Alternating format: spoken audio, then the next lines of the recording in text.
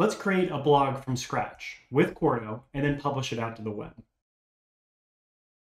So inside RStudio, I'm going to create a new project, new directory, new Quarto blog.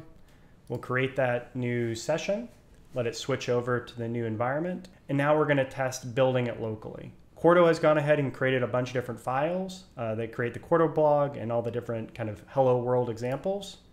We can see those locally just by checking on the build tab and click render website, and that will build the blog. We can see that we have a functioning blog, post with code, as well as things like an about me page. So I have this locally, but I can also say I want to publish this to the web. Inside RStudio, I can go down to the console pane.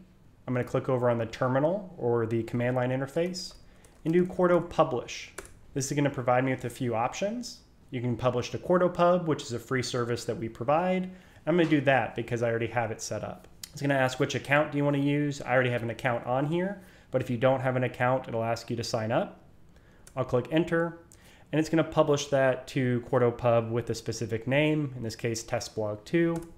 I'll click enter, and it's going to use all that information and put it out on the web. So while it does all this, it's going to build all the web site again, all the blog posts and everything together, re-render all those different components, and then ship it out to the web. In the span of this little speed run, we can go from no blog to new blog to blog on the internet and go and look at it, and now we have a blog post that we can share and a blog to share with the world.